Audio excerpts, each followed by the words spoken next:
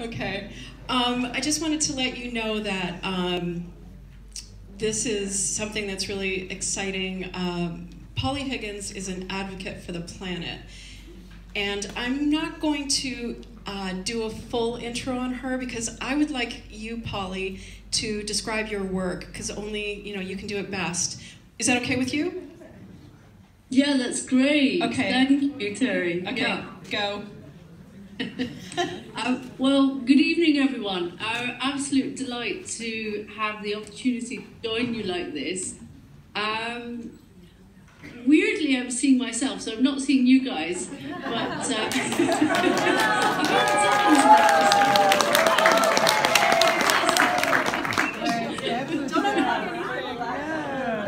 oh yeah,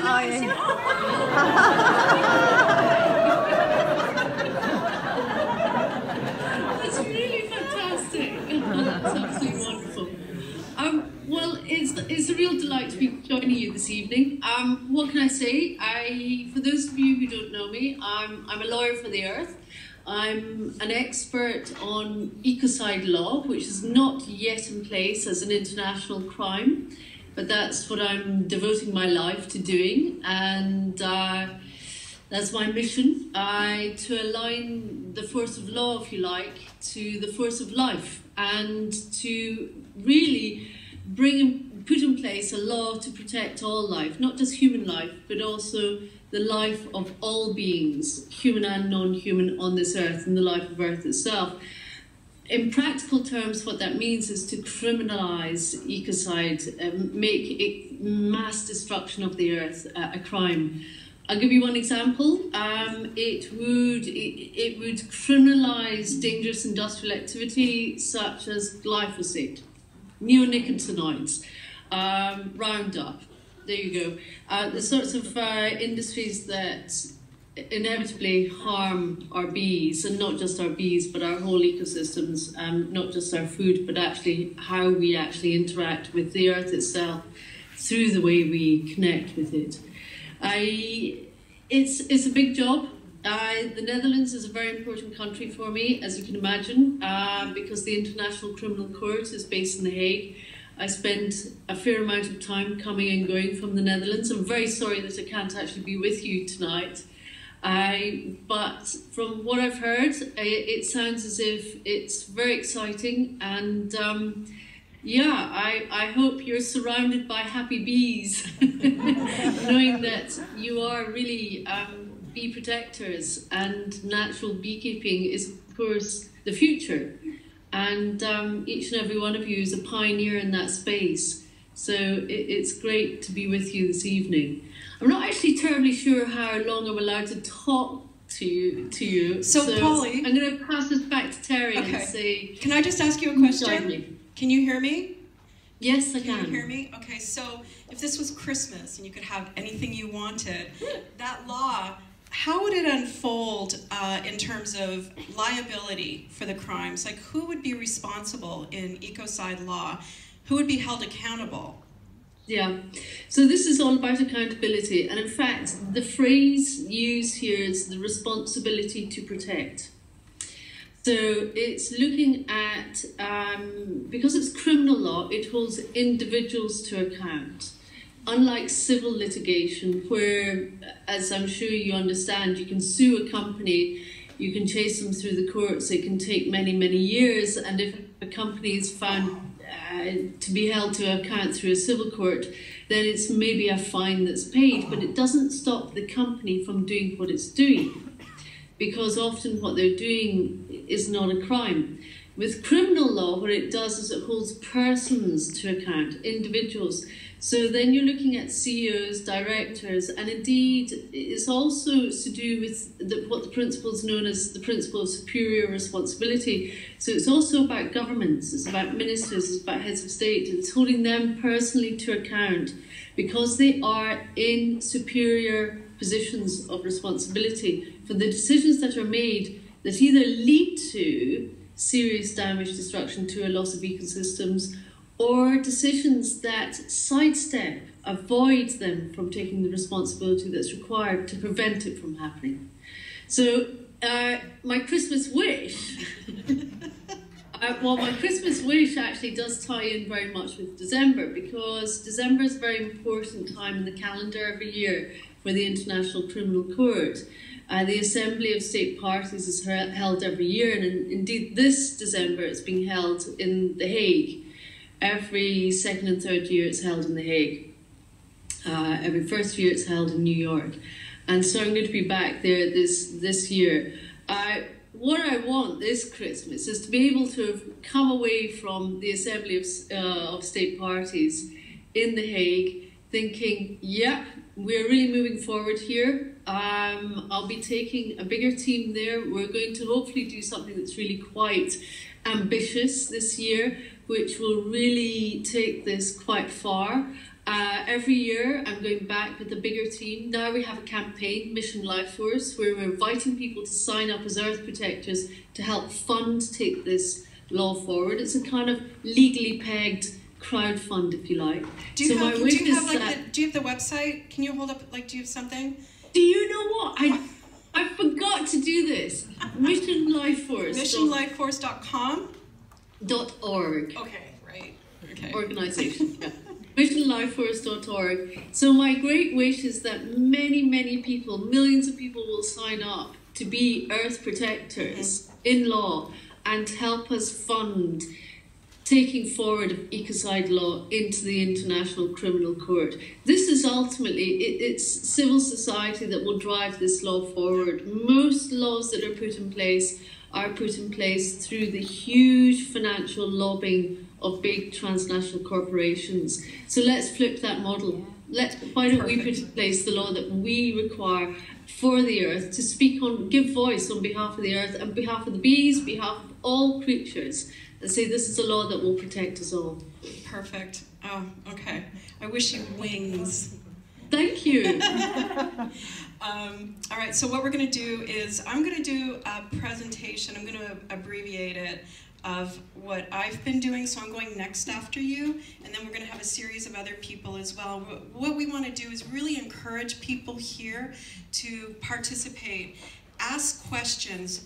Let me finish my spiel because I'm nervous, and I'll get off course, and I haven't done it yet. I haven't done my slideshow yet, but I promise lots of flowers, lots of flower images. And then do you want to just hang on and join? Okay, because we want to ask you questions at the end. So I'll just go ahead and start. Can you plug in my thingy? Okay, thank you.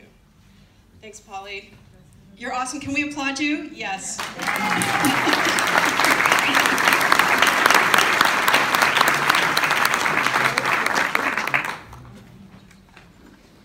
Let's just start with the big flower one.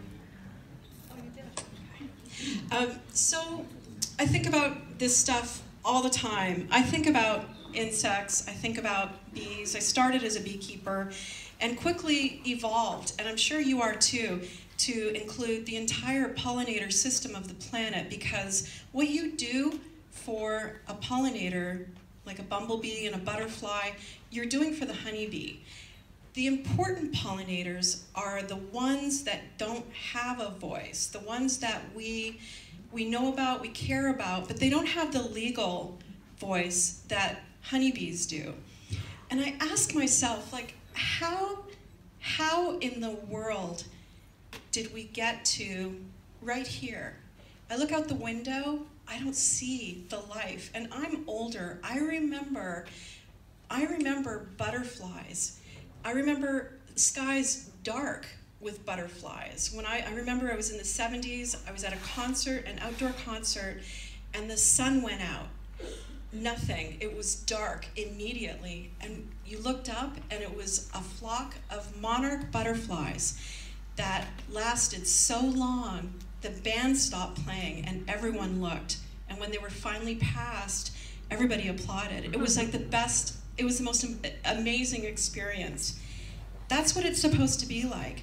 How did we get to 75% loss of biomass? And that's not the worst of the numbers. That biomass means just the food of for the birds that are also depleting.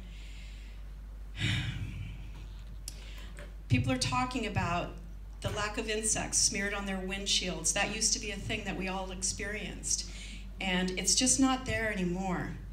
But the thing that confuses me the most, or used to confuse me the most, is how did this happen without a massive cry, without anyone calling it a crisis, with us normalizing it, which is what we've done. We've created a new normal that doesn't include a whole lot of very important, much more important species, because they're going to do fine when we're gone, but we're not doing well with them leaving, and they're going faster than we can even imagine.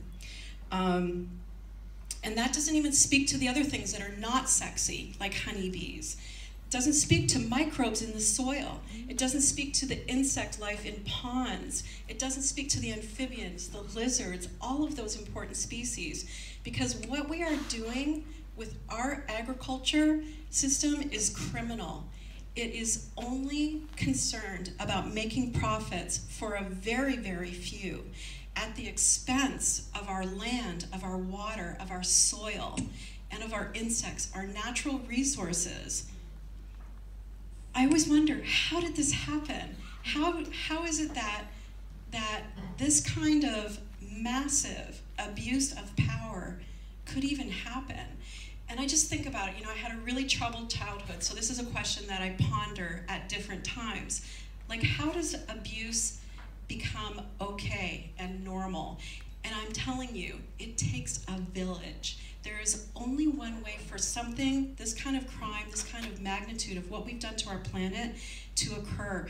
And it took a lot of people. It took a whole bunch of people. It took a whole bunch of industry. It took a bunch of lobbyists. It took a bunch of chemical makers. It took a global corporate entity of chemical manufacturers saying that we need to grow food in poison.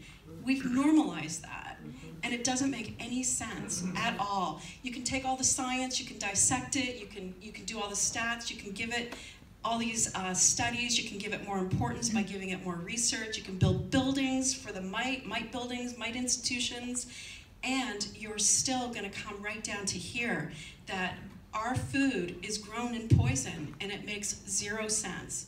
So that's what I struggle with. That's the kind of things that make me understand that the only way that something like this can even occur is through massive cooperation of a lot of people.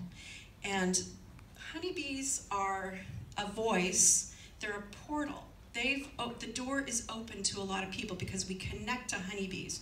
We're a selfish species. When we think about bees, what we're really thinking about is us and our food.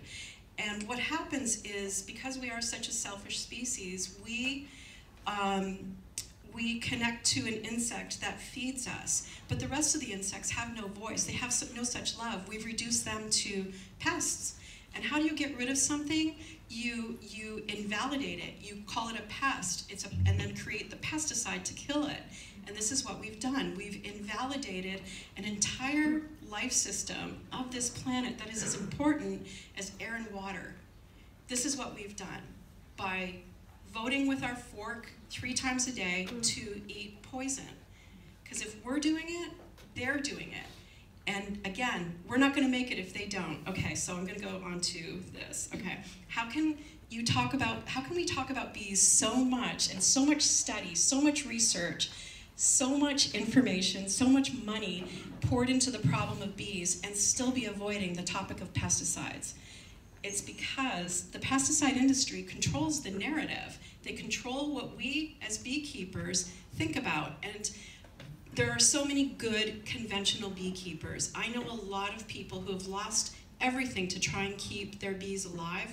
So broad brush, but commercial beekeeping is really a problem. It holds the narrative, and the general public believes that whatever the conventional beekeeping industry says, they believe that that applies to pollinator systems, and that's not the truth. It applies to a highly managed insect that we put in boxes on the ground, nowhere near where they want to live. We get them to hobble along, dousing them with chemicals, acids, fogs, antibiotics, and then we take away their nutrition. We give them sugar replacement, We give them artificial pollen because the pollen in the flowers is poison. So the whole system is rigged. It's like our elections. There's no way. It's rigged. It doesn't work. It serves a few at the expense of almost everyone, everything. So, okay, I'm in San Francisco. I think about things in terms of how can I make my effort the most efficient. I live in a pollen and nectar desert. I keep honeybees, but what I really do is I support pollinators. I don't take their food. I sell a tiny bit. I've been beekeeping since 2008, the first time I made any money, which I'll never recoup the cost. You all know that. The first time I made any money was 2017, so I don't do it for honey, and I just wanted to get that out of the way because I'm not in it for that. So pollinator food. I go to all the city meetings that talk about the amount of pesticides are in the city, and I found out about 3 years ago that San Francisco has been experiencing, California has been experiencing the most severe drought on record. We've been dry for almost 7 years. They declared it 4 years, but that was a political maneuver. We have been in a drought for 7 years. As a result, and you're all seeing this in the news, and this is going to happen in Europe, as a result of climate change, our trees are dying. So everyone in this room that's a natural beekeeper and is talking about the trees knows that if you don't have trees, you don't have much wildlife. You're not going to have the insects, you're not going to have the birds, you're not going to have all of those species that we need. So the trees are dying in California. Last aerial count was last year, and there were 10 million dead trees in the natural areas of California. That's the forest. If anybody's been to Yosemite, you can see it. It's horrifyingly scary, and everybody's seeing it. There's so much dead trees. That doesn't even include the cities and the counties where there's a lot of population. It's even worse. So San Francisco has a minute tree canopy. And let me just go back, I'm sorry. Bees forage in trees. Who here has walked by a linden tree and seen it in full bloom and being buzzing with bees? It's totally vibrating with bees.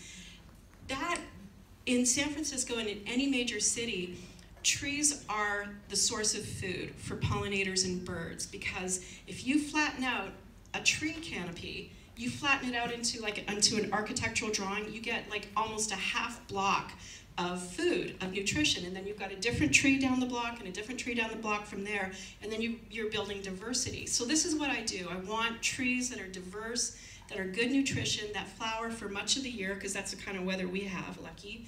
And what I found about 3 years ago was that San Francisco is going to start mowing. It's going to start clear cutting its tree canopy because trees are dying, they're becoming a liability, they're falling on cars and people, and they're getting old. They need to come down. But what they're doing is replacing those trees with 55, so they're taking out about 20,000 trees and they're putting in about 55,000 new saplings in a drought, in climate change, without a water plan.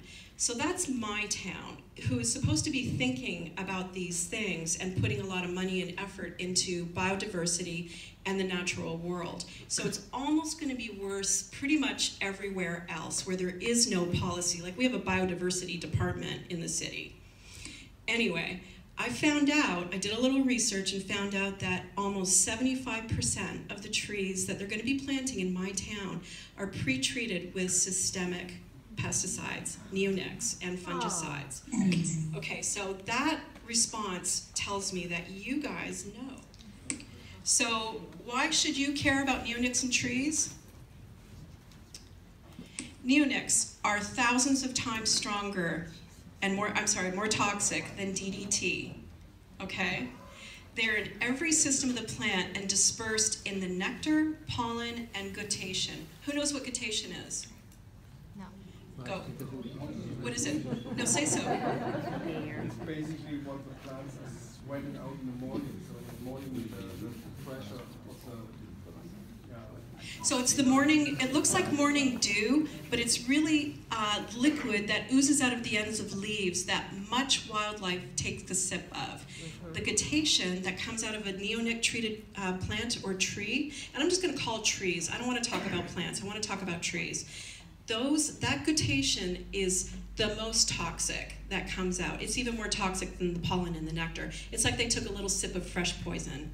It never washes off. Neonics and fungicides that are systemic do not wash off, which a lot of people think. They are long-lasting and don't degrade in the plant system for years. And they often last the life of the plant, and what I've talked about with researchers is that the last test said that they're still showing up 6 years later. Fungicides, there was just a study at the University of Bologna that said that add fungicides to neonics in a box of bees, and the power of the neonics is enhanced. So something that's already thousands of times stronger than DDT is now even stronger to the pollinator. And we're just talking about honeybees here, right? But the truth is that these bees, that the studies don't include pollinators that are not being studied as to the effects of chemicals in their systems. So that's butterflies and bumblebees. Nobody's even counting how much they're eating and what it's doing to them. Okay, I said that. Yeah, so the trees that they're planting in my town are all going to be flowering trees. These are not fruit trees or nut trees. These are trees that are going to provide beauty and flowers that are attractive to pollinators. Bayer, who makes imidacloprid, says 20 parts per billion in pollen and nectar is enough to kill honeybees. So Friends of the Earth did a study 2 years ago now and sampled some trees in the Bay Area. And acacia, they tested, was found at 25 parts per billion. Now remember, Bayer says, who makes this poison, says that 20 is enough to kill a bee. The next tree they tested had 44 parts per billion. The crepe myrtle had 860 parts per billion. That tree will never be safe food. That tree is deadly on flyby. So our system in the United States, our agricultural system is completely corrupted. Everybody can see it. Everybody can see it from over here. People in the United States have a very hard time seeing it because we trust our institutions.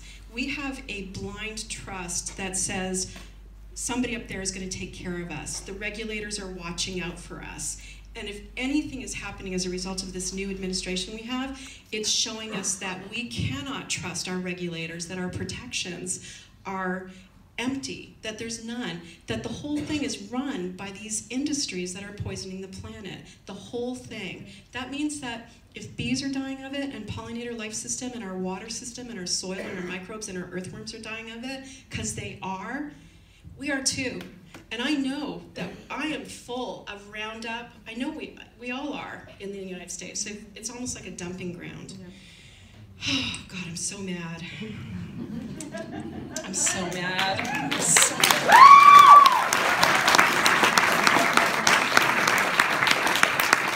Okay, so here's the deal. In order to attain an abuse of power this big,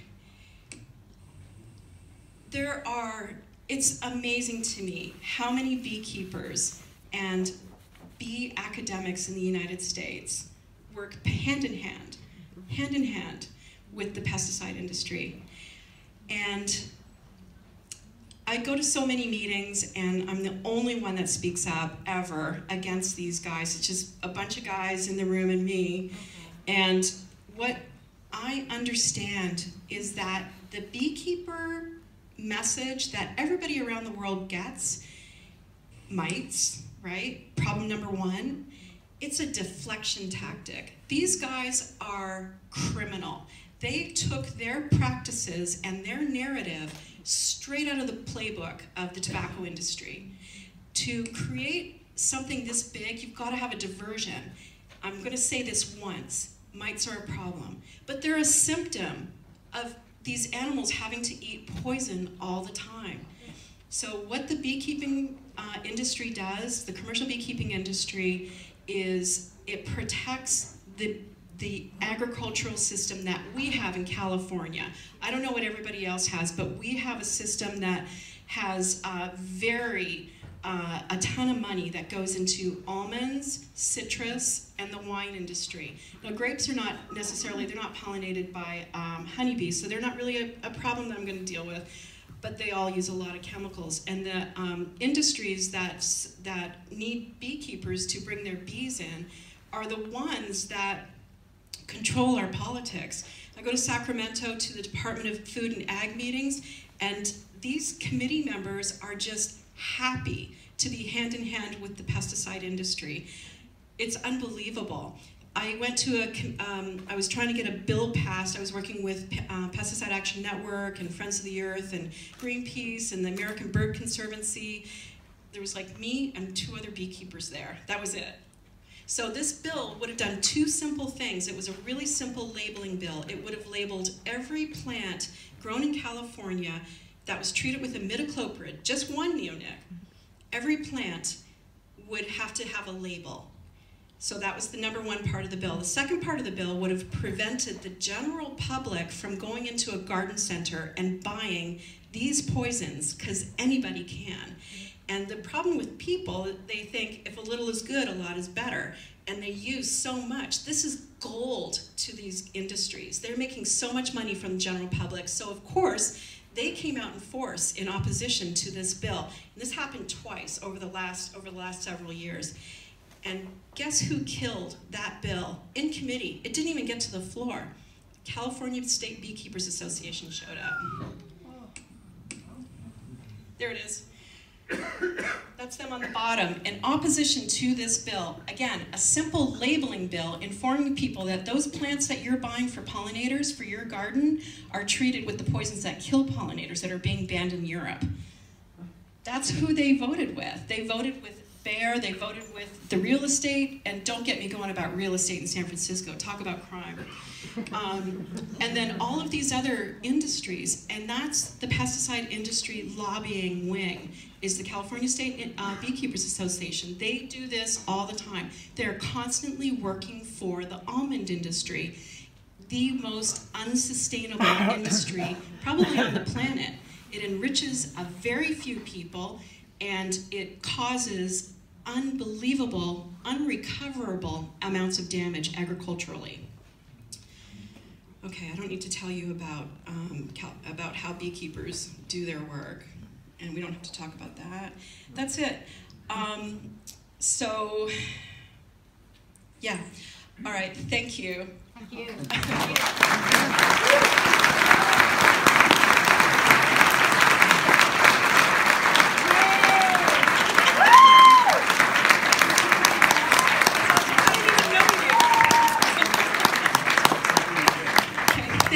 This is really, thank you. I'm not used to doing this. Okay, so I wanted to introduce Torben. I'm not going to butcher his last name.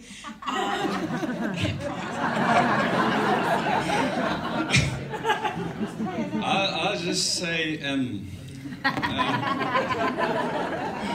because I don't have anything in my pockets basically. So it's such an honor to be here, really, and I'm so scared. Because I thought it would be in the smaller room, and I was like, okay, is it real? Is it really happening right now?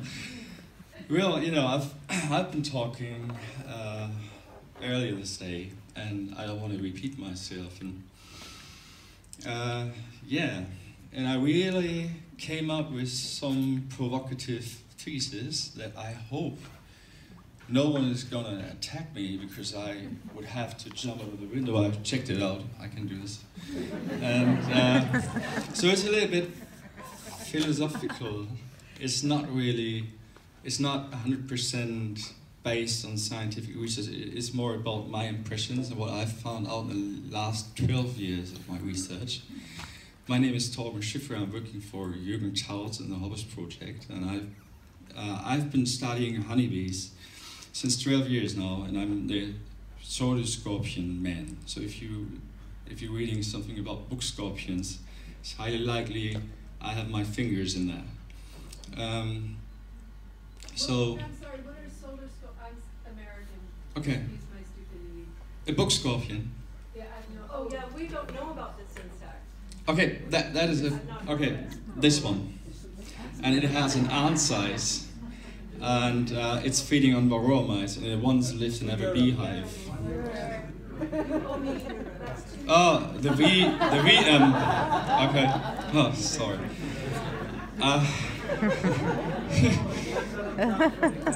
When I finished, and the bill is too high, I will come around and please help me to pay it. Okay. So. Yeah, so please don't have a go at me. Let me explain, okay? So don't be too shocked, please. So, okay. So it is topic why we are killing what we love, and first of all, I want to compare the natural conditions that I've observed in hives in nature, and compare it to the managed hives, because that will explain a lot.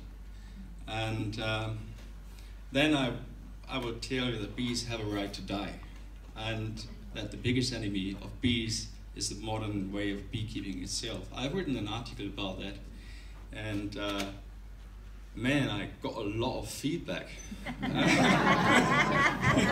It was the first day, it had like over 20,000 readers, and most of them were shocking. I mean, giving feedback like I didn't really like it, but some of them was quite good, and they understood what I meant. And it is, of course, a provocative headline, but I wanted the people to get to read it. And the guy in charge of the Beekeeping Research Institute in Celle had published, Werner von der Ohe, had published another article 1 week earlier. It said, as long as we have beekeepers, we will have bees. And I felt like, well, this is gossip, because if you don't have any bees anymore, we wouldn't have beekeepers. So turn it that way around. Doesn't make any sense. So I said, okay, I gotta come up with another headline. And I came up with this one. And it really hit the nail on the head. And I will tell you about that text a little bit. And then the last thing I want to say is that every one of us can make a change.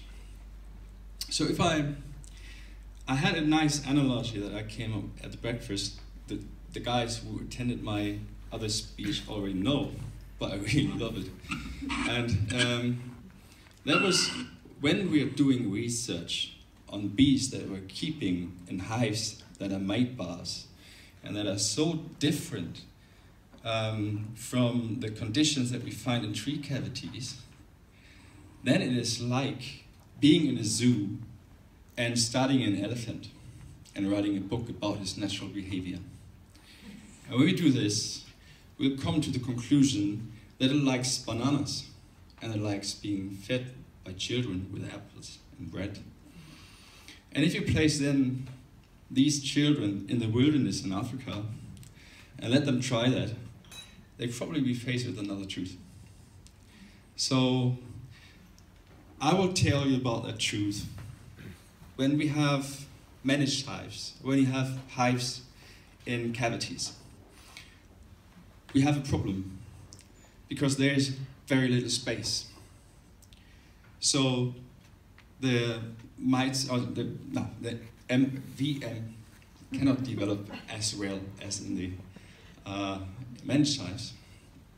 And it starts in the early year, of course. The bees will develop a brood field, then they collect honey, and then there's a problem. Where to take in the honey if there's no beekeeper adding space? So what they do is then they decrease the brood field. It's shrinking. And then the swarms will get up. And the swarms will take out like 15 to 20% of the mites. That's not very much, basically. But then we have a brood pause of about 4 weeks. And what happens then is the mites, they get infertile. They physiological change. There's something that Ralf Büchler has done research on in the Bienenforschungsinstitut in Kirchhain in Germany, and I've listened to his speech recently, and I was like, oh, what, really? And I gotta tell you this. So they cannot reproduce. They will, after 4 weeks, go into the cells, try it, but they can't reproduce. So it'll take another 4 weeks for them to get into the fertilized phase again. So we have 8 weeks where they cannot reproduce. In that 8 weeks, every day we lose 1% of the mite population of natural death, being bitten off, being carried out, bees not coming home. So that will mean if 20% went off with a swarm, and we have another 55, 56% dying in the period of non-reproduction, we will naturally lose like 76 up to 80% of the mite population in that natural process. What do we do in the managed hives? If the hive is full, we add another box. Then we add another box, or we take away the honey, so the bees keep on producing. And we'll have a massive field of brood. So by that huge amount of brood, we'll have a massive reproduction of VM. And that is basically caused by us. At the end of the summer, we then use chemistry to fight the problem that we have created with our deeds. And that's totally different to the things that we find in nature. So we gotta consider it. And it's the idea with the zoo. We have been taught that we have to do it like this. We even hinder swarms to get off. We don't have that brood pause at all. We split the hives, we make the decisions, and we make the decision whether a colony is life-worthy or we'll kill the queen because it's lazy. If I look at lazy hives and I look what they do, I find that I've never seen a lazy hive. If they don't produce as much, they are highly likely busy with something else. And we gotta understand this.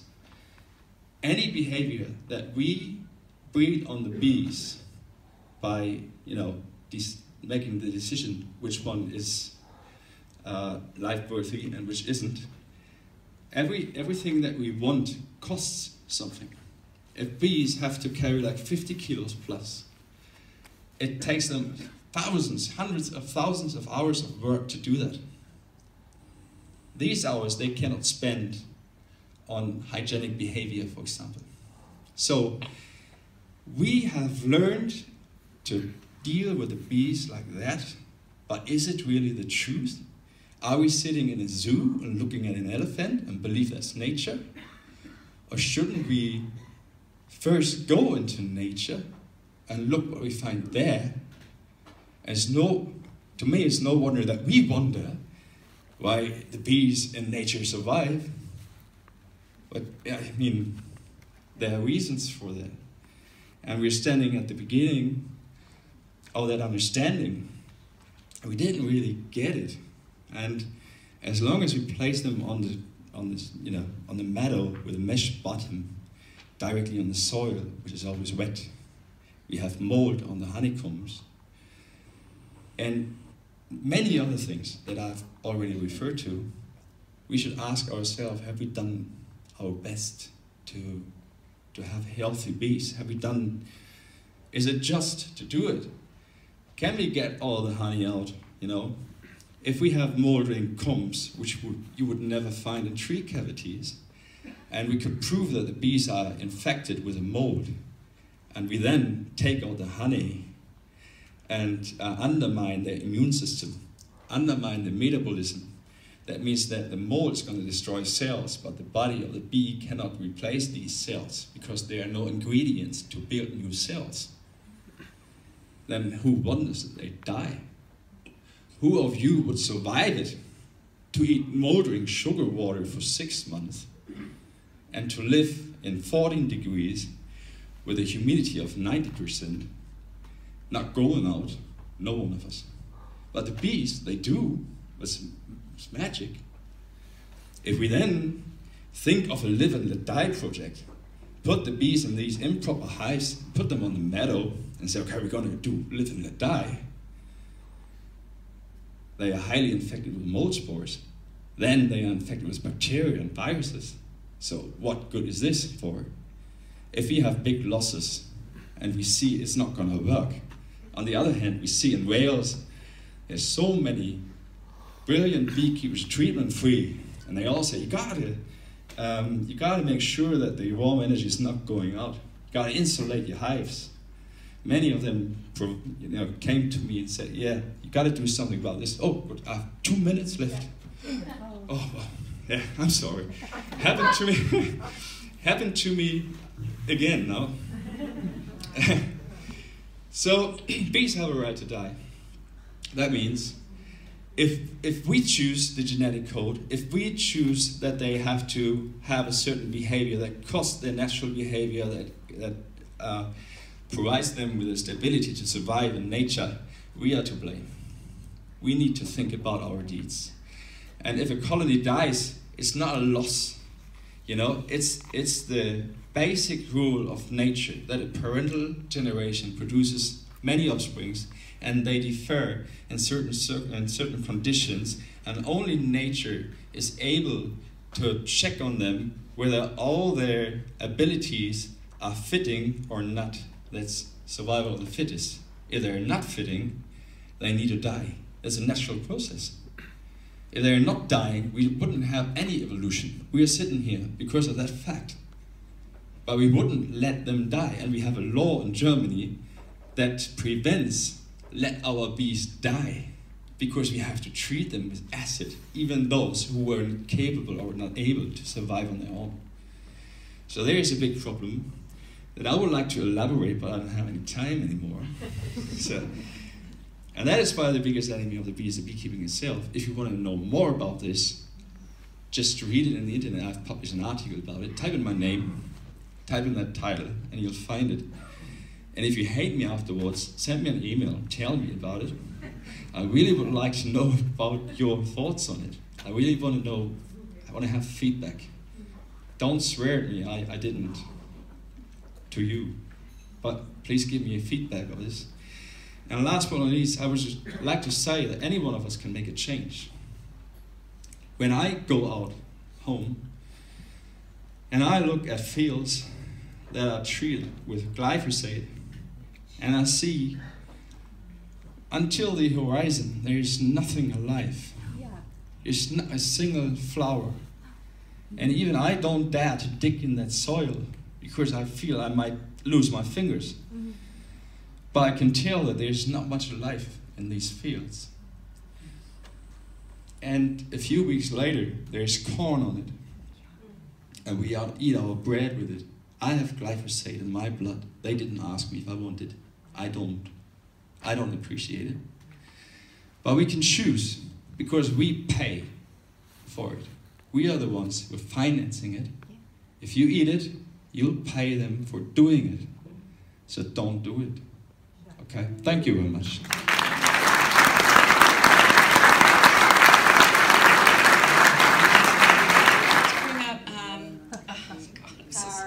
Karmit again, and she's just got something really brief to say about truth. Okay. So Torben, you say that we have the right to choose, and it's true that we have the right to choose. But where do we make our choices from? I would like to read you a quote by an American environmental lawyer. His name is Gus Speth, and I think this speaks very much to what we are speaking about this evening. So I'll just read it to you. He says, "I used to think the top environmental problems were biodiversity loss, ecosystem collapse, and climate change. I thought that with 30 years of good science, we could address these problems. But I was wrong. The top environmental problems are selfishness, greed, and apathy."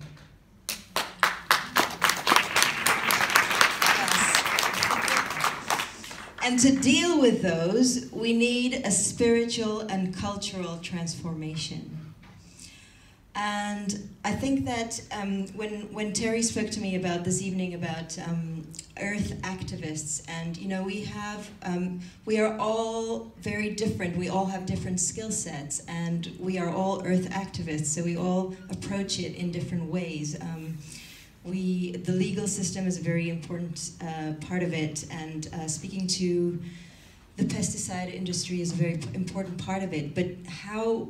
On top of that, how do we make choices which are not coming from greed and selfishness? Because I don't know about you, but I certainly can be greedy and selfish at times. I have that in me.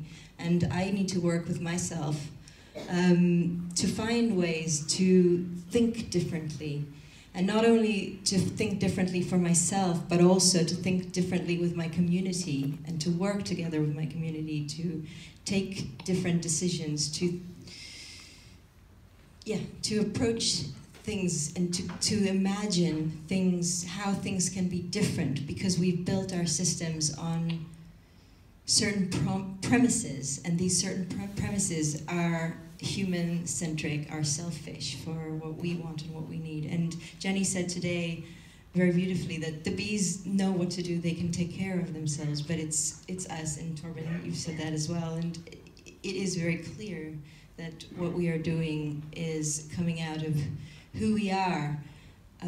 So what is, this is a question I would like to raise, and just to further for the conversation later, what is a cultural transformation? What does that mean? And how can we do it? Okay. Heather is...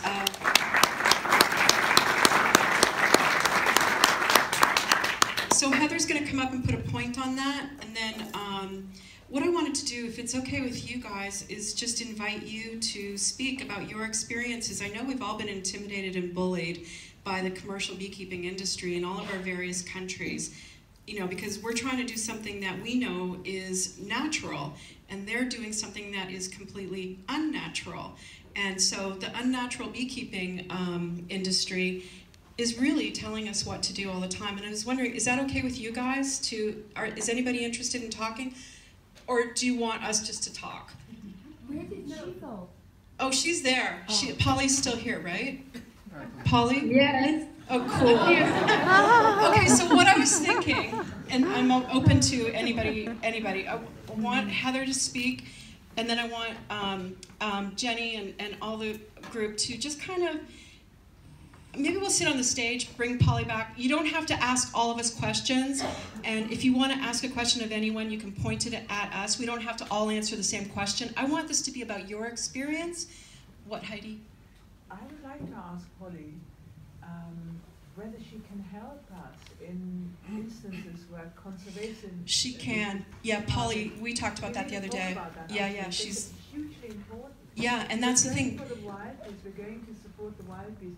And if Polly can help us, and we want every single person in this room to sign up to join Polly's group. Okay, so for those who couldn't hear, Heidi was saying she wants everybody to sign up on Polly's thing. And the thing is, we go to the...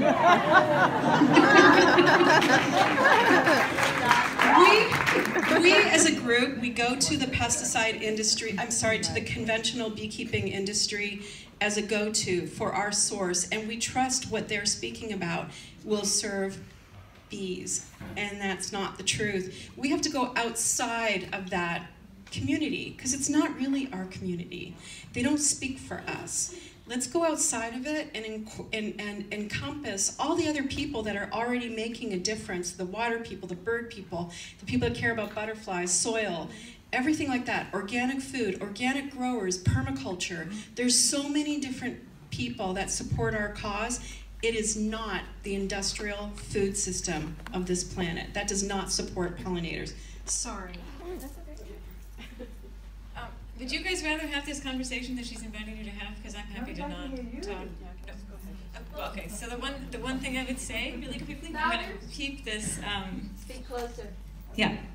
Okay, so I'm going to speak really quickly, and I have a little timer for myself, so I won't go quickly or too fast. But I know everyone said slow down when I was talking before, so I'll try to keep it short, but also speak more slowly. Okay. The thing about cultural change, I feel very much like I think about the same things that Terry thinks about all the time. One of the things I want to say, just as a personal note, is that one of the big problems with farm workers that work with pesticides is they get Parkinson's disease. My dad has Parkinson's disease, and possibly because he was poisoned. But the thing I would say is that watching my father suffer through that disease with great grace and incredible resilience, but it's a disease that is, it destroys the body very slowly, and there's nothing to do about it. There's really no hope. I was talking earlier with Tom about how part of the reason that I can have so much empathy for the insects that are ingesting neurotoxins is because I live with my dad, who is suffering from a neurological disease. So this is a very, very big issue to me as well.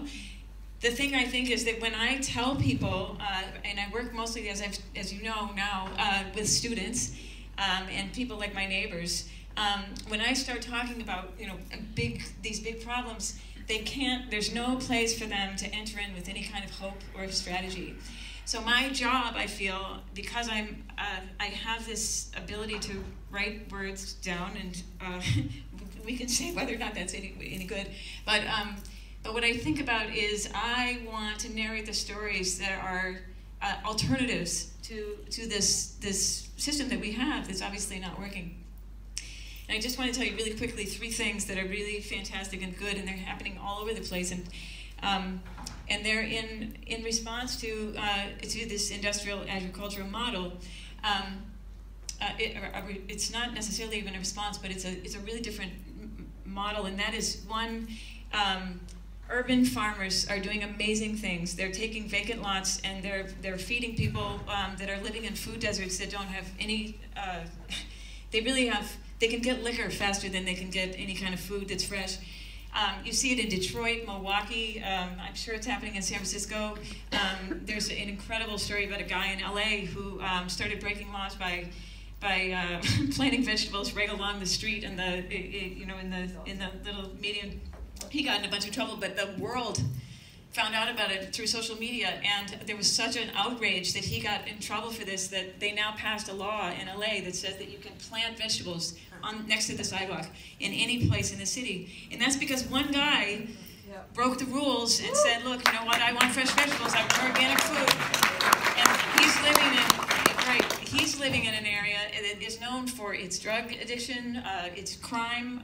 He's an African-American man, and there's a whole, he said that when he goes into poverty-stricken areas, most of the time there are people of color, they're lower income, and they don't have anything to eat. And he said, I want to change that. And he is changing it. He's making that happen. And that's happening in Detroit, it's happening in Chicago, it's happening in Milwaukee. Another thing that's happening is that, am I okay? Can I talk for 2 more minutes? Yep.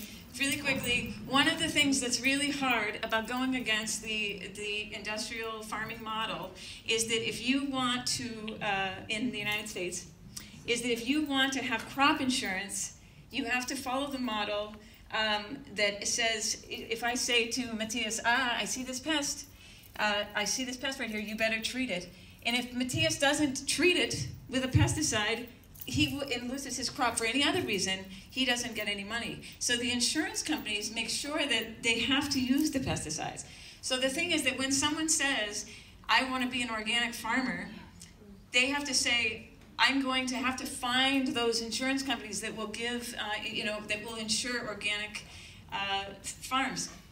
Luckily, there are some insurance companies that are realizing that that's going to be a good idea. So this is happening. This is shifting. But it's been very hard. The thing I will say is that there are a lot of young farmers. I just about a month ago was invited out to this farm as a young couple, and they said, we'd like you to come out and have dinner with a bunch of strangers at our farm, and we're going to talk about bees. And I said, okay, that sounds great.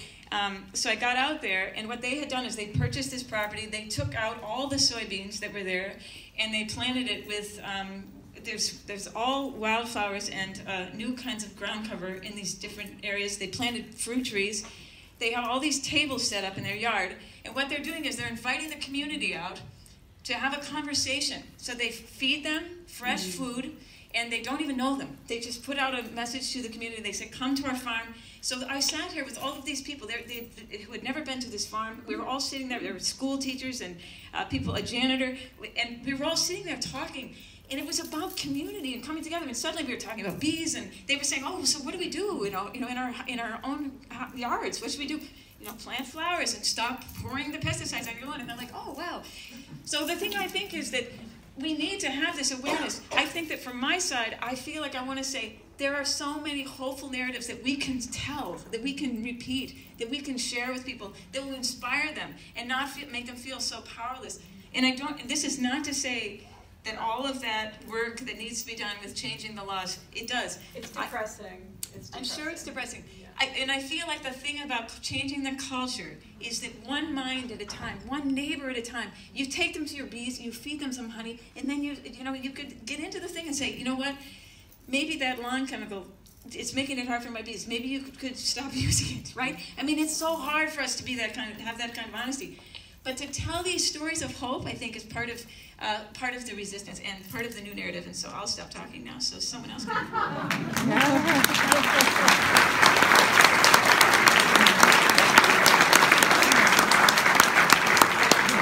You guys, should we get on stage, and then I'm going to start passing the mic. Okay.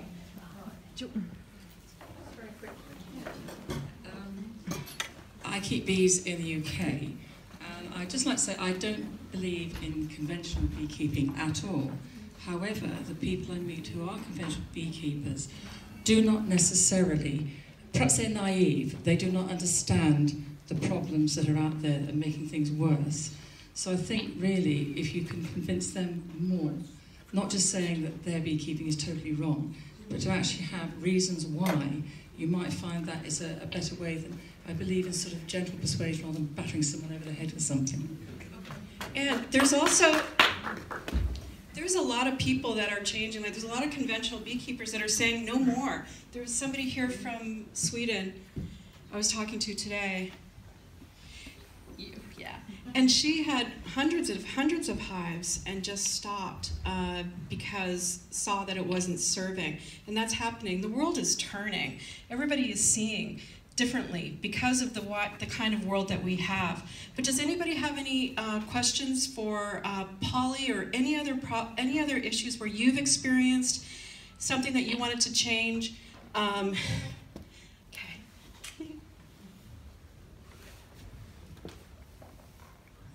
Thank you. Just more explanation, because I think that I discovered the situation in the US is horrible. It's clear. But you have to know that at the European level, I think you have to know that a lot of beekeeping associations, they group themselves to create a Bee Life. Bee Life is an association was working against the neonics, all the pesticides. We are working on fungicide. Perhaps you must know this association there. And we do a splendid job with their work that we arrive to push to the Commission to analyze the dossier of the neonics. And so it's on this base that we can change the situation here in Europe. It's due only with the beekeeper. Without the beekeeper, nobody talk about this. So you have to know this. And it's all the beekeeper, not only the natural beekeeping, it's all the beekeeper who are concerned by this. One thing is very important, we have to change. Today we know that the agricultural model is the key for our bees. All the insects, it's very important, and we have to struggle and to push all the authorities to arrive to change the model of beekeeping, of farming. It's impossible to continue with this farming system. We have to change, and it's completely urgent. And we need everybody in all the country, all the European country now, they will have to decide if we can use the pollinator as indicator to give money for the farmers. We have to arrive to this point, because if the farmers are linked to the pollinator or to the well-being of the pollinator to be financed, this will change the situation, I think. So we have to find some union for all the beekeepers everywhere in Europe. And if you can arrive to the same situation in the US, it will be perfect. Yeah, I agree. I agree. Beekeepers could be such a power, such a force. Can I ask you, Polly, do you think that, God, I feel like Oprah. Polly, do you think that in part of an ecocide law, something like this, how would it define, have you given any thought to natural beekeeping practice as opposed to conventional beekeeping practice?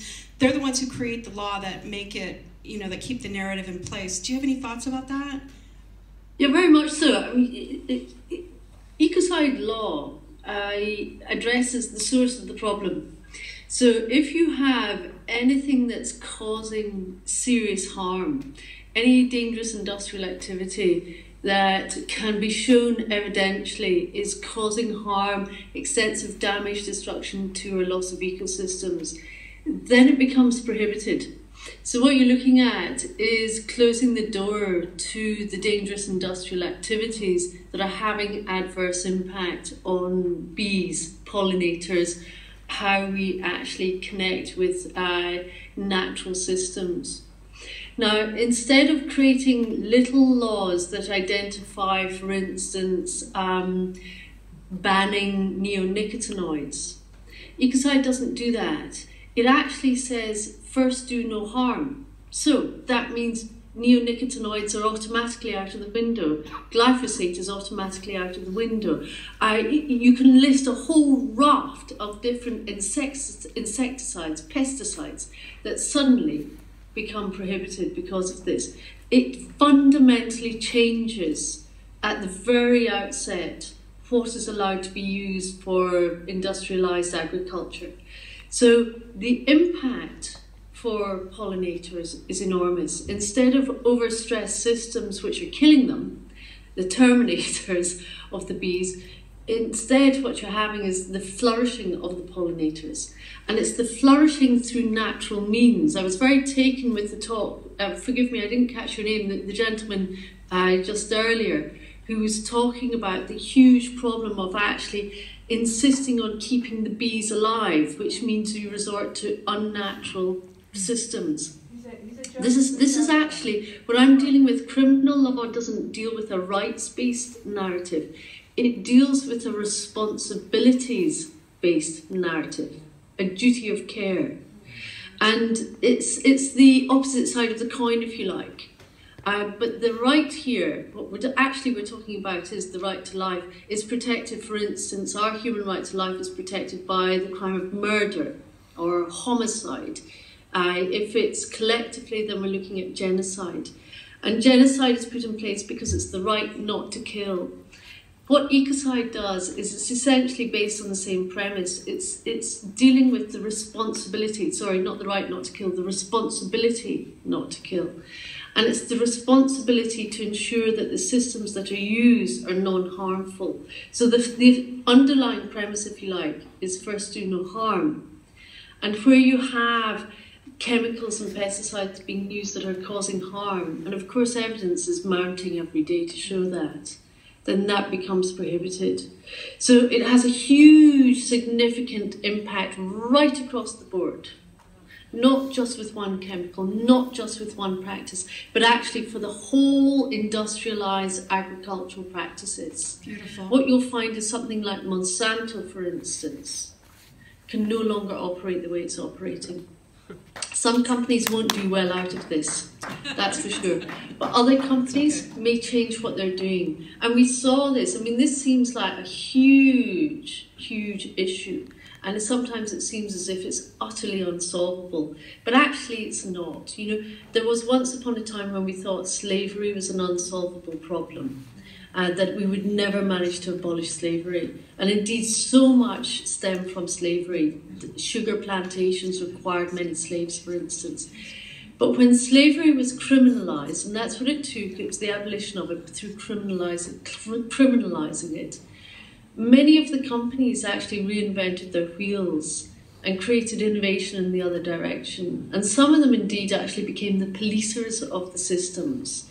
So for instance, in the UK, Rathbones Bank, which is a private commercial, ethical private commercial bank that we have here, They used to build slave ships. There is no correlation between building a slave ship and becoming an ethical bank, except for the fact that slavery was criminalised, and they decided they were going to do something ethical about it and decided to move into the investment business instead. So you can see how different companies operate in different ways and change. Some fall by the wayside if they refuse to change what they're doing, because then it's outlawed.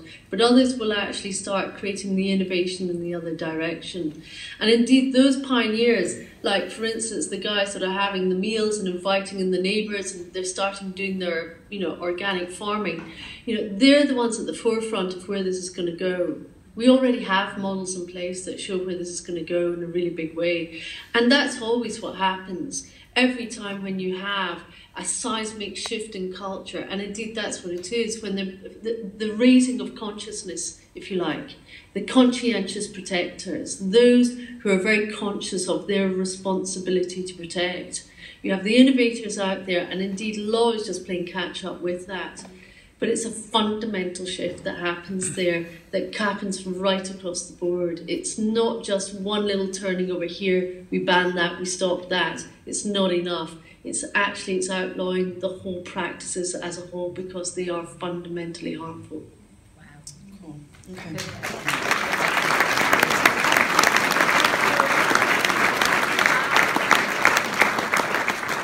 Hi, Polly.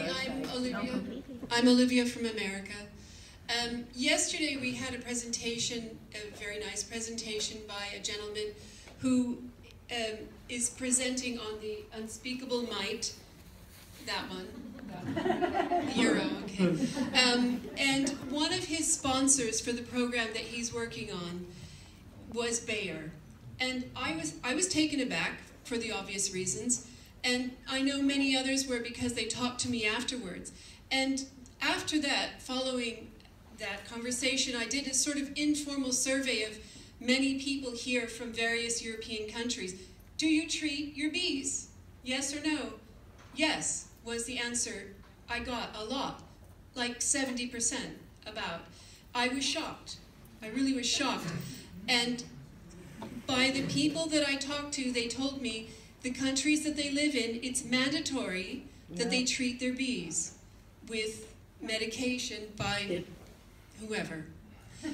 My question is really one in two parts. The first part is the presenter,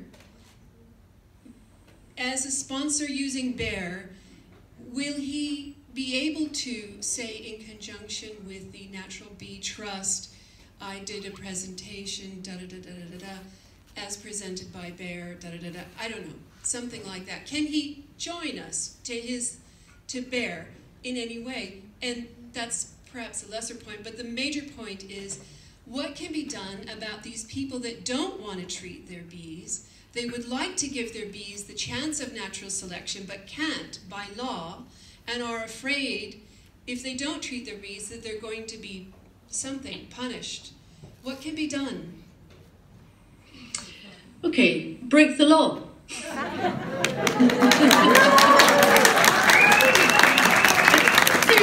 I say this seriously as an informed lawyer. Not all law is good law. So stand up, be a voice for the bees, be a conscientious protector. And you'll find information about this on missionlifeforce.org. We are now training up many, many activists who are prepared to break the law so that they protect the earth in whatever capacity that is, whether or not it's against fracking, beekeepers. We have people from all over the world contacting us saying, what should I do? And we're actively saying, well, do like the conscientious objectors did after World War I and during World War I. Stand up for your conscience and stand up and speak clearly and say, I refuse to be complicit in the harm. And if that means then that I'm going to be arrested and charged and taken to court, I'm prepared to do that. And we'll help you do that. Wow. Thank you.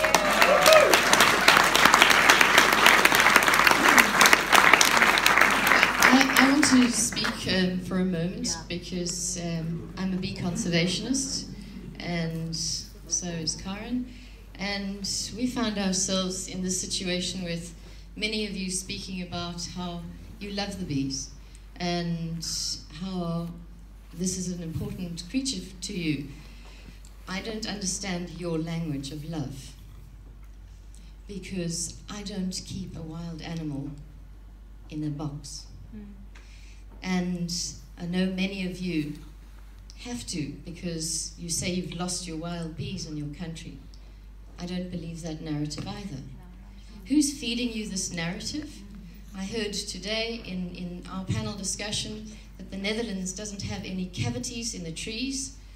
I arrived from South Africa 2 days before this conference.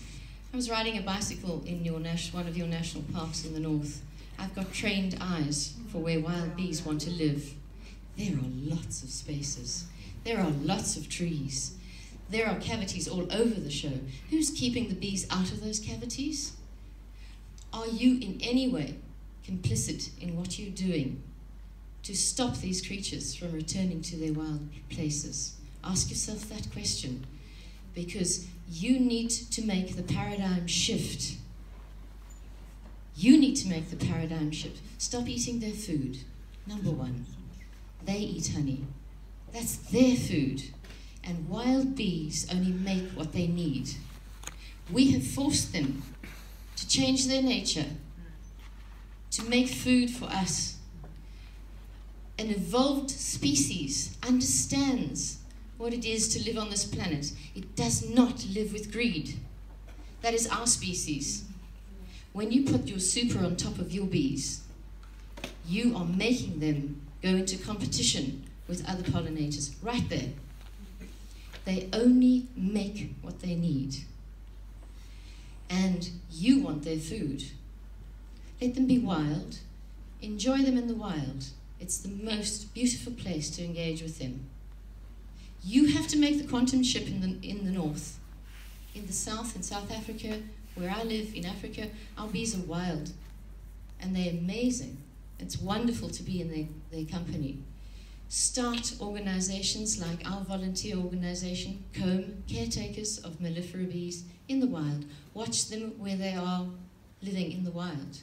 Ask your conservationists why they aren't protecting them in conservation areas.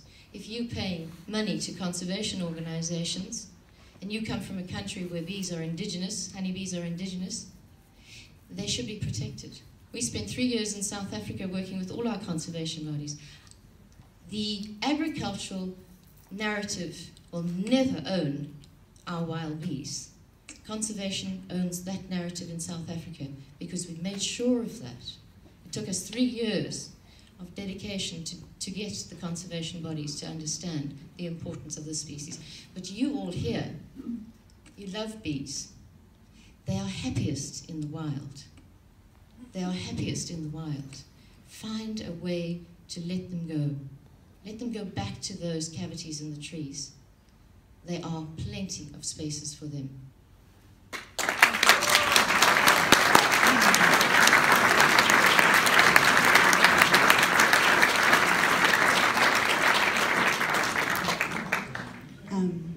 So thank you to all of you. I have an analogous situation. I come out of the healthcare industry and have worked in pharma biotech as a neuroscientist for 20 years, and then most recently in stem cell lobbying and regenerative medicine. And so I've been really interested in this transition and this analogy from the bee community and the ecosystem-wide effects of big agriculture on the community, as we've had on pharma and antimicrobial resistance on human health and the effect it has on the human internal health biome. So, isn't that bad? And so, in thinking about something that Terry has said and something that I have been giving thought to is also the consideration of not just how we treat the bee, but these other pollinators as an aggregate system that works toward ecosystem-wide health. And something that we've done in the human system is to link together various patient advocacy groups as a way to have critical mass when we are in Washington, D.C., as a way to speak to the politicians and change the laws and write the laws that are on behalf of not just one patient group, for hemophilia or gene therapy or leukemia. It's actually all of them. And under that umbrella, that critical mass of banding together, of involving, again, a system-wide approach to tackling the problem, I see like there is an ability for us to band with the mycologists, the climatologists, the environmentalists, the other pollinators, the ornithologists, that there are enough other groups out there that are also hearing this message and knowing this message on the greater ecosystem that can actually give mass to it and have that link to human health. That the reason why we do this ultimately is so that we can also be healthy. And that instead of thinking about the medical system as a duty of care and a standard of care, to change those standards of care by involving greater members within the community that have voice and are able to take that lobbying to Washington, at least in the United States, in order to change those laws. Because it takes a real fight and it takes real mass to do that. And as cute as Apis mellifera is, it's not just a single insect problem. It's not a pest and that all others are pests. It's a problem for all. It just takes that critical mass in order to make those arguments and make that impassioned plea to combat the selfishness, the greediness, and the apathy that unfortunately is part of the human condition.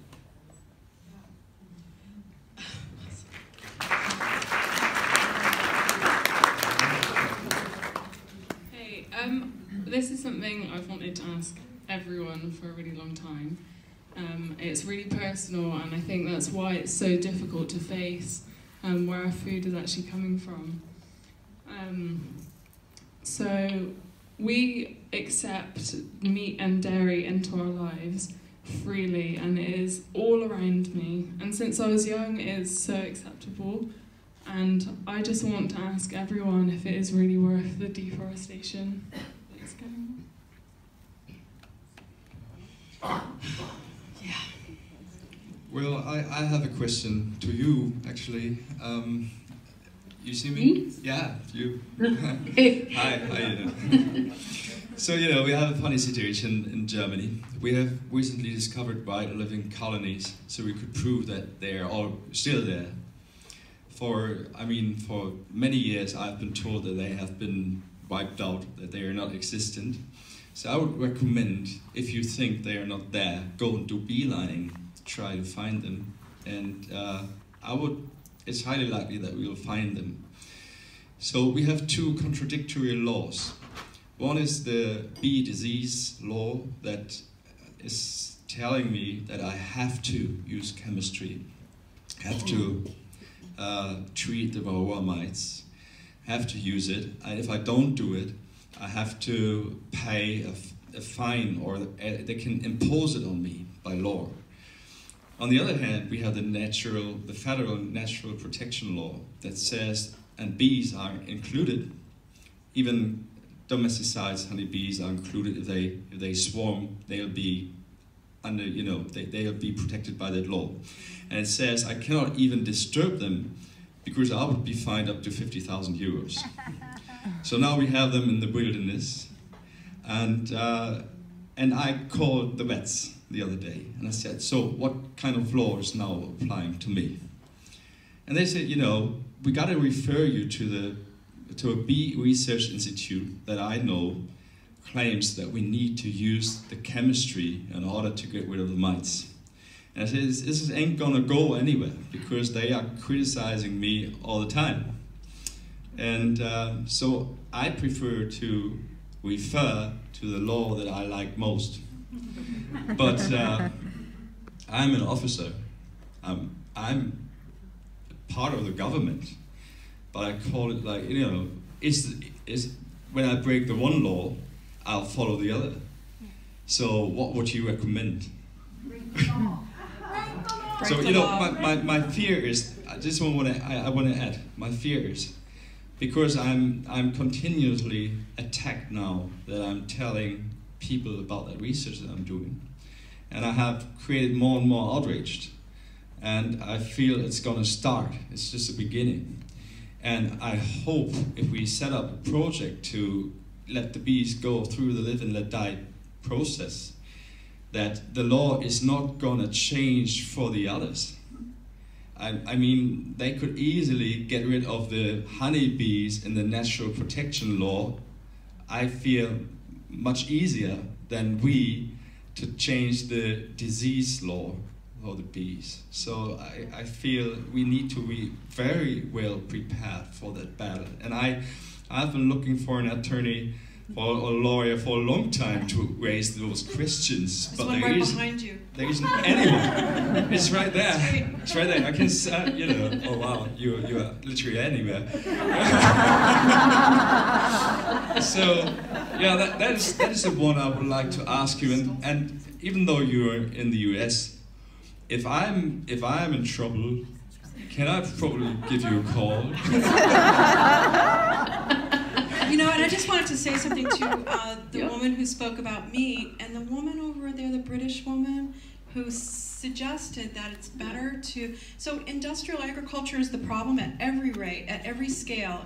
The way that they treat industrial animals in the industrial factories where they do meat production in the United States, the confined animal, I forget, they're CAFOs, I don't remember the letters, but that is a crime. That's horrible. It's bad for everything. The environment, the pollution, the water pollution. They're finding pollution in the Gulf of Mexico that came out of Idaho now. Industrial agricultural pollution out of these pig farms. And the thing is, commercial beekeepers are also, I'm going to get in so much trouble, are doing the same thing. These packages, man, queen breeding is so cynical because beekeepers know that that these systemic poisons are affecting reproduction, both drone and queen. So what do? They learned how to make queens, how to get queens always on the market. So if your bees die of pesticides or whatever they die of, you can get another package, you can get another queen. You're okay. And that is not addressing the problem, that's profiting from the problem. I have a problem with that. And I don't think we have time for nice anymore. They're not being nice.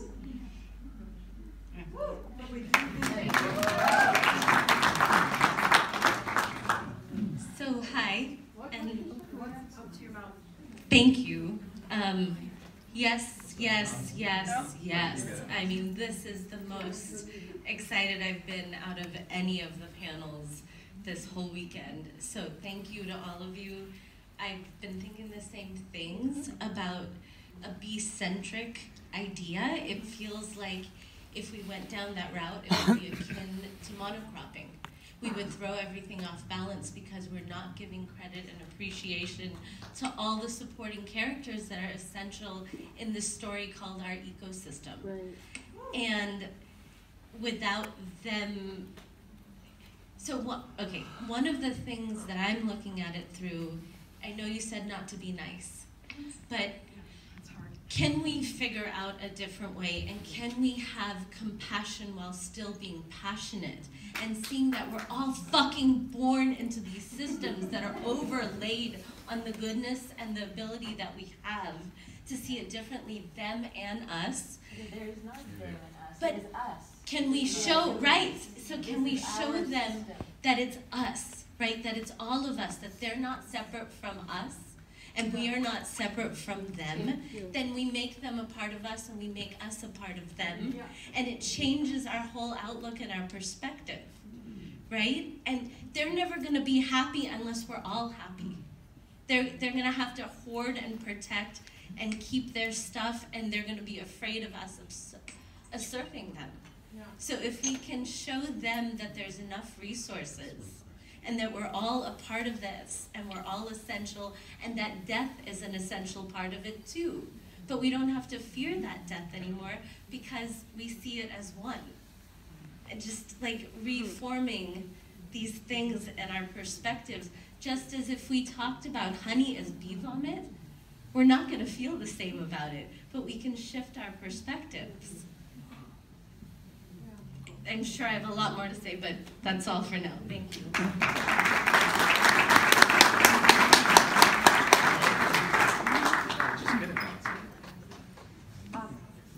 Sorry, yes, okay. I'll be very short.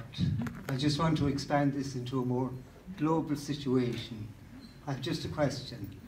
What do you say about the World Health Organization that declared glyphosate as a probable carcinogen and still permitted it to be sold through its outlets?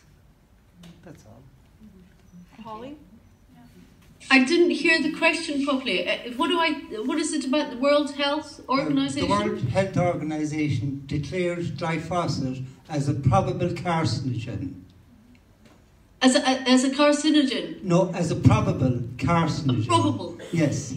And with such a risk factor, especially for human health, how can it permit glyphosate to still be sold on the world market? Well, your biggest problem here is because it's not outlawed, it's not a criminal activity to make something that still causes harm. It comes down to missing law, that's what I'm dealing with.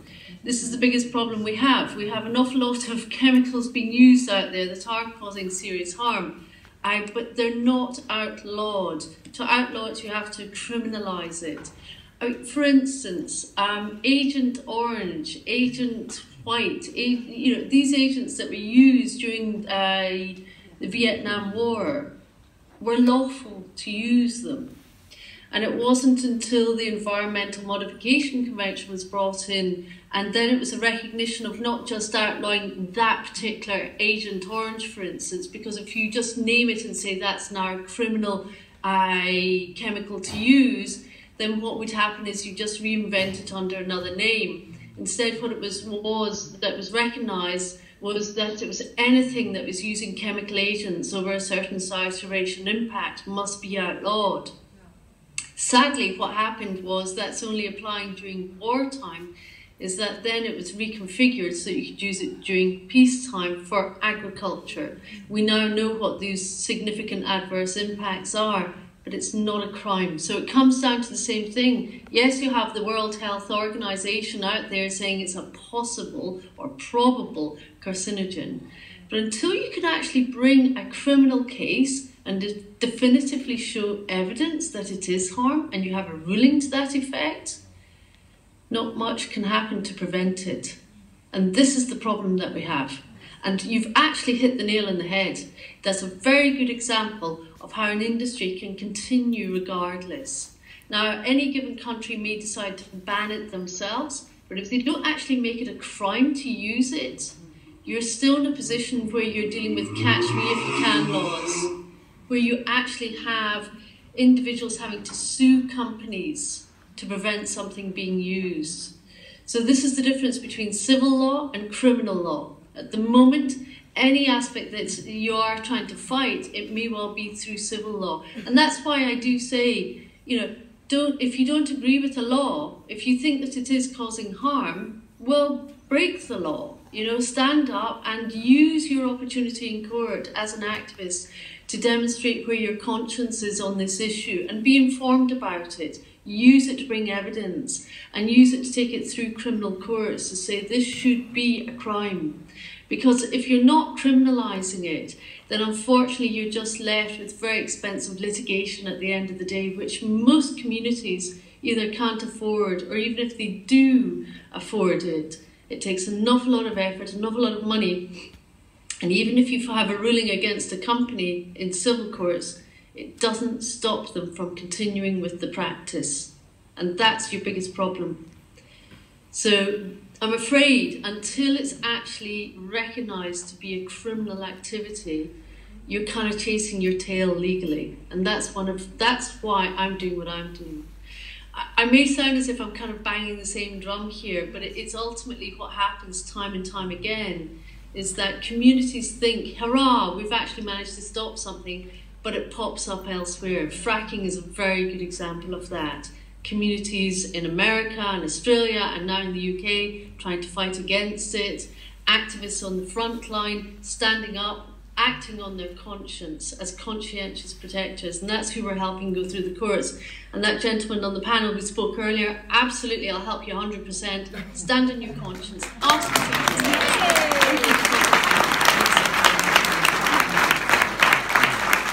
Is this working? Yeah, right to your mouth. To my mouth. Polly, I'm Heidi Herrmann.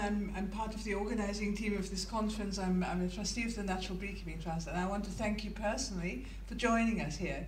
This has been phenomenal. We would have loved to have you here in person, and maybe if we have another bee conference, we'll have it in England, and then maybe then you can be here in person. So I wanted to just bring things back now to Mission Life Force, because from what I understand, and the reason why I was keen to have you involved here, is that we could tell these 300 people, and I have to tell you, they are not conventional beekeepers, they are not honey robbers.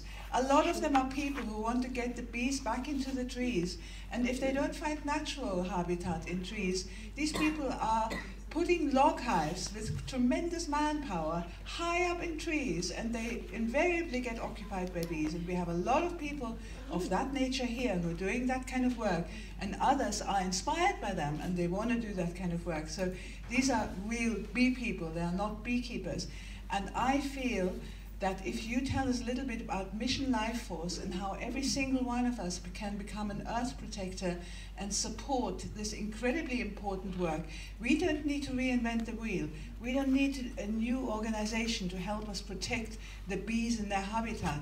You're going for the thing that we all want, I feel, and therefore it would be great if we could finish by Polly explaining that for 10 quid, understand, I'm an earth protector with Polly's organization, and I would encourage you to think about it, because it is when you identify a cause that's going in the right direction and will help the earth about which we all care, and will help the trees that we want to grow again so that our bees can live in them, and will help ultimately the bees. Plus, she's promised to help Torben. Torben is going to revolutionize the beekeeping scene in Germany. He will need her help. We want him to be alive. So please listen to Polly now about Mission Life Force and becoming an earth protector. Thank you. Thank you, Polly. We must meet when I'm back in England, and I'll come up to Stroud and we'll meet. We'll Definitely, that would be wonderful. Yeah? Please do. Thank you, Polly. Well, and of course, Stroud is a very ecological town in the UK. Exactly. I love living here. And so, in a nutshell, Mission Life Force. Mission Life Force. In case you haven't seen it yet, it's a campaign that we set up last November, where we recognised that if we could bring earth protectors from across the world together to essentially crowdfund putting in place the law that we require to protect the earth, then we could make it happen. Now, there are key countries that we've identified can actually take this forward. The countries that most require ecocide law tend to be the countries that are on the front line of climate change.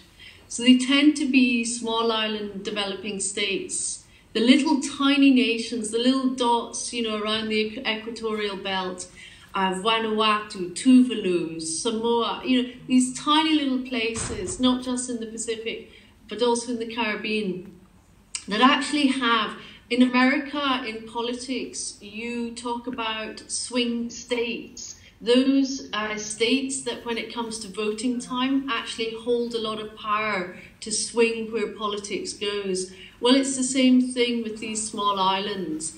They actually have a huge amount of power to take ecocide crime forward. Because this is the thing, ecocide crime is not just ecological ecocide, which is driven by commercial activity, it's also climate ecocide. Climate ecocide is exacerbated by commercial ecocide. So the dangerous industrial activity by the carbon majors, as they're known, the main companies, big transnational corporations in the world, and industrialized agriculture is part of that, are the ones that are aggravating and exacerbating climate change the most. They are known as the carbon majors. So those small countries that are on the front line of climate change with rising sea levels, tsunamis, floods, they have the least amount of money to even pay to get a seat at the table in The Hague to present this law. But we do. To bring a team from one of those countries costs around €50,000 each time. That's impossible for one of those countries. But for us as civil society who care and actually believe that we have a responsibility to protect, we can help finance them. And that's why we set up Mission Life Force. And in a way, it's about our own life force. What do I choose to do with my life in my time? How do I use that energy constructively to create a better world? I'm greatly inspired by, and I'm really sorry, I don't know your name, you spoke about the wild bees in South Africa. That's so exciting for me. That's exactly right. This is exactly what we should be doing, looking so much more expansively, creating the enabling conditions so that nature can thrive in the wild once again. And one of those enabling conditions is actually to put in place a law that first and foremost puts the premise of first do no harm. So I'm inviting you all as earth protectors, all as bee protectors, to come on board and sign up and help us fund this one law that can really change the world.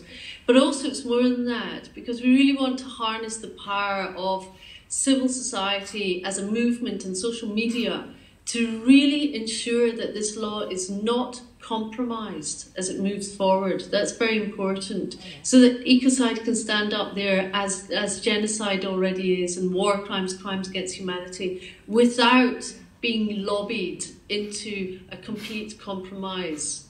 And we know we can do that. We know how to do it. The law has already been drafted. You'll find a lot of information on the website. There's even an information portal called eradicatingecocide.com, which will link you through to find out more about the law itself. We're already working with a number of countries, these small island developing states that want to take it forward. So this is really, it's a kind of epic David and Goliath challenge, if you like. But this is one thing I do know. Together, we are unstoppable. Absolutely. Like the bees. We can be like the bees. We can swans.